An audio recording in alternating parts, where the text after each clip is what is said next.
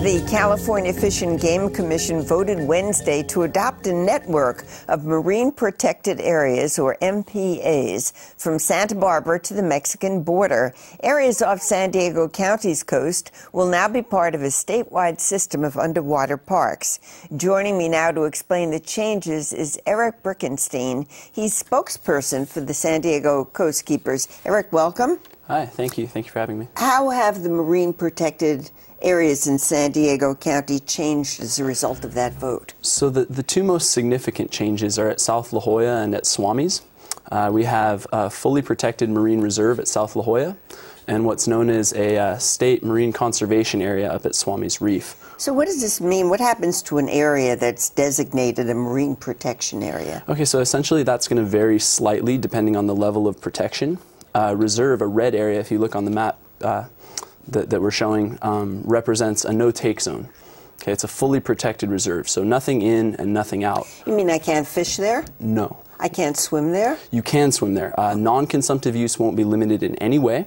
Non-consumptive use, what's non-consumptive, correct. So anything that's not extracting a resource from the area. Okay. So all snorkeling, scuba diving, surfing, swimming, tide pooling, all of those will continue to be allowed. Okay, so what will people, let's say, can they boat in those areas? Yes. They can? Yes. Okay, so just don't take things out. Exactly, don't take things out. How are these additional protections expected to help marine life in those areas? Well, in a variety of ways. First and foremost, the idea behind this is to set aside these small areas to allow fish to grow larger. The larger fish are going to reproduce exponentially more. And ideally, and presumably, there's what's called a spillover effect. So density levels will saturate the protected areas and spill over into waters that are going to remain open for fishing. Well, what species of fish are we talking about? So primarily, we're targeting species that are targeted by fishermen that are in need of rehabilitation. California spiny lobster, sheep's head, rockfish, etc. Okay, yum. Yeah, delicious. We want to keep them around. How will the boundaries of the MPAs be identified by people who are out of the water? Mm-hmm. So the way the map is out on the water. Out on the water, yeah. Correct. Okay, so all of the GPS coordinates will be available at the Fish and Game website. Again, don't quote me on it, but I would presume that Fish and Game will notify licensed fishermen of the new boundaries. And the map has been drawn so that the boundaries are easily identifiable from shore and tend to line up with longitude and latitude coordinates.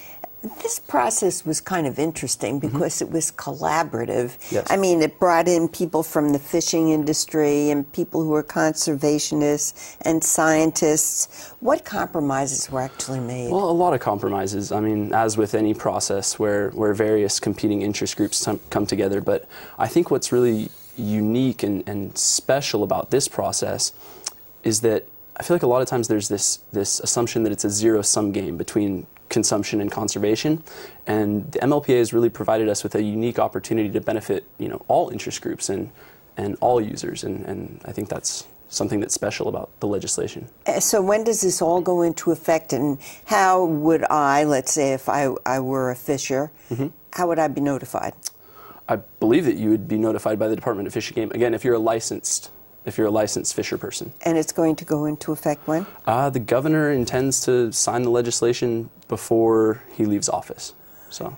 The current governor? The current governor, that's correct. And he leaves office on January 3rd is when the new governor takes over. So its implementation is imminent. Interesting. All right, so it's going to be signed into law immediately. Presumably, we sure hope so. The commission has adopted it, and it's on its way to the governor's desk. So. Any plans to assess the effectiveness of it? Yeah, absolutely. So just like we did out at the Channel Islands, actually one of the things that's special about La Jolla is we have so much baseline data, and that will enable us to get a good starting point, and we'll evaluate from there after about 5 years. Very good. Eric, thank you so much. Thank you so much.